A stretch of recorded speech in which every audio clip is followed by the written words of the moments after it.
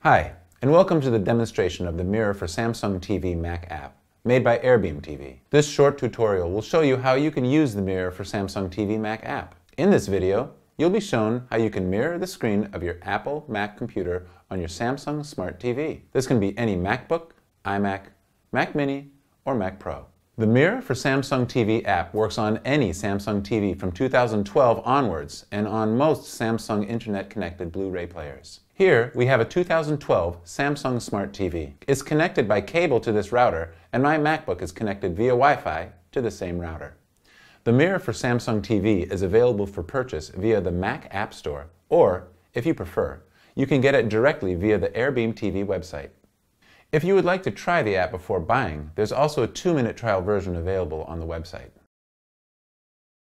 To get started, simply click on the app. On the top bar of your Mac screen, you will see the mirror icon appearing.